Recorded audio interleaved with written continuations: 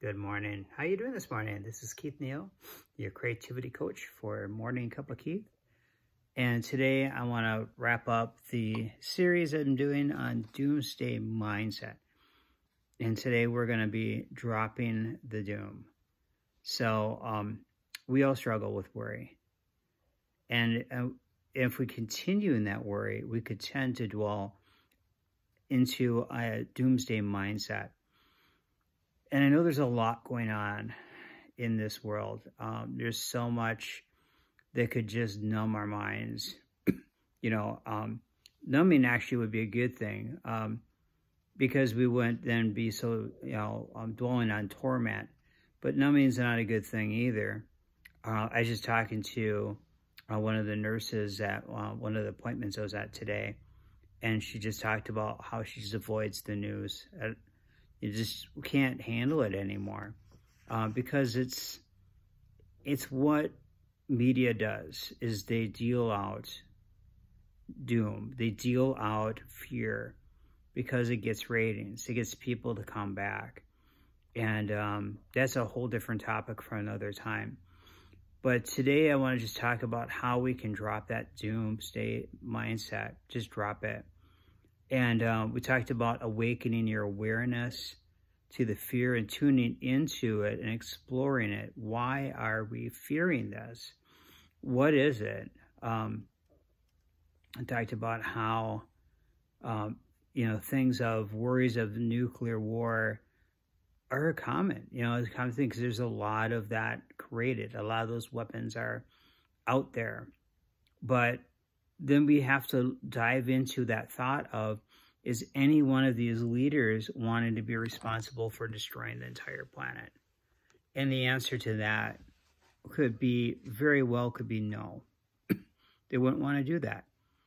So once you do drop at least one, even just one of them, would be enough to, end civilization and life.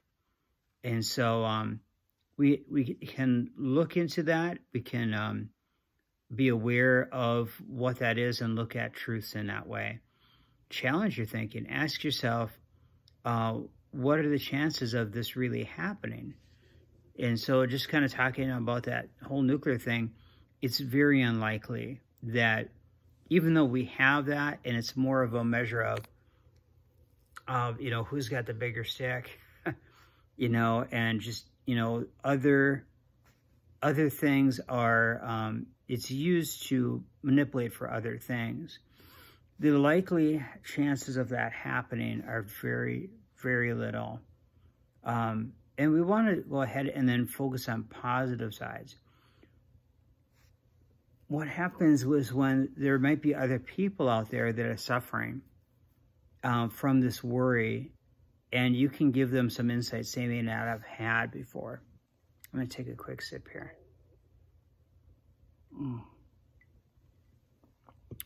So things to consider is when it comes to that mindset, dropping that completely, getting into a focus of positivity, and really you can still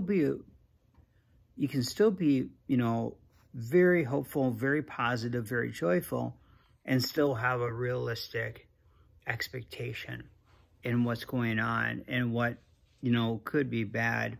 We're watching the market drop. We're watching food prices and everything go up. And it's getting to be really tough.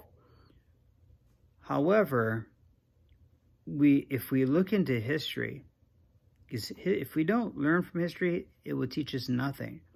And we look into history and we see what's happened in the past. Did that stay forever? And the answer is no, it didn't. And there was opportunities, situations of prosperity boosts, where these things came up at a time.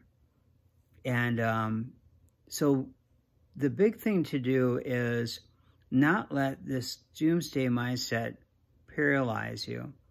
Let it keep moving forward, keep doing what you're doing, do what you love to do, and enjoy your passion for doing things. If you're serving others, this is a great time to serve others and to really encourage them, you know, give them a positive outlook, you know, be there for them, listen to them. Sometimes the best way is just to let somebody talk and just listen to them, let them vent out. And then in return, you'll be able to hear what they're challenged with. You might be able to help. You might be able to give them some guidance. So I hope that helps. And thanks for watching. I hope you really enjoyed this theme or this series of Doomsday Mindset. And it's easy to fall into. And so we want to stay away from that. I want to work towards not being in that going forward. All right. And I do this to myself all the time. Please subscribe. And I got to say this at the beginning, but please subscribe, like, share, hit the notification bell. I would just love to have more people see this. And I would love to have any of you reach out to me and say, hey, you know, I have some questions. Or, hey, I would love to hear some topics that are pertaining to this. And, you know, just focus on coaching, you know, because I'm a coach. Love doing it. Love helping you all out. And it can have multiple facets. I think that's what I'm going to do is coming up here, I'll do a video to just talk a lot more about what creativity coaching really is. All right. Take care. See you on the next video.